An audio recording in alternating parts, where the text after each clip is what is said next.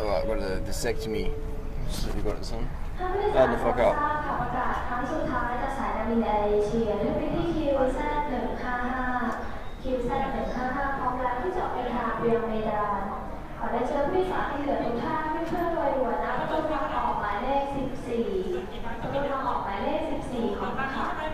May have your attention please on the call from Asia flight QC155.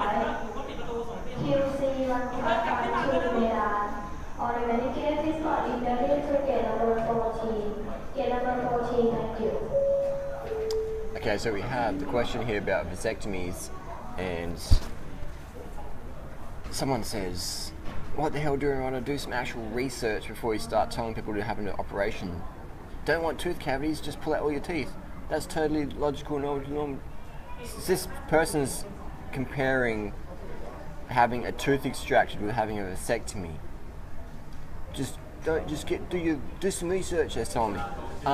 Please, in all due respect, you do some research and understand what a vasectomy involves. You don't get your balls cut off. They don't cut your penis off. They snip the Van deferens so no sperm can go out. Nothing's removed from the body.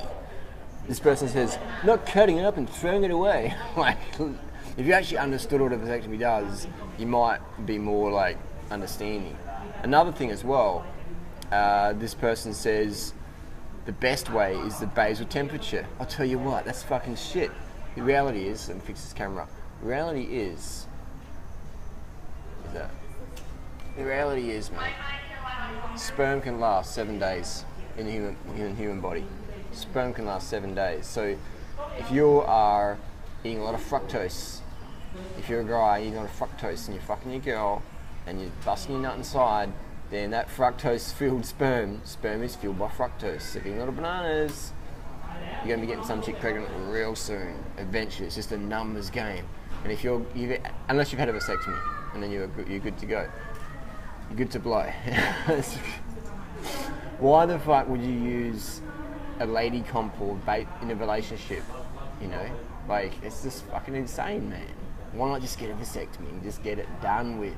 Measuring your temperature, it's like, hey, that's fuck. Okay, let me see what the machine says. Green, yellow, or red. Oh, it says red. It's just like, what? Get a vasectomy and not have to worry about it. So that would be my tip there. People got no idea about what a vasectomy actually is, do they? They really don't have much idea at all. They're the same people that would use temperature as an effective method of contraception. It is so dodgy.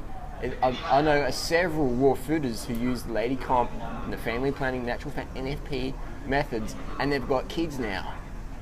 It's not, especially if you're eating raw food. If you're eating a lot of fruits, maybe if you're under carb, it might work.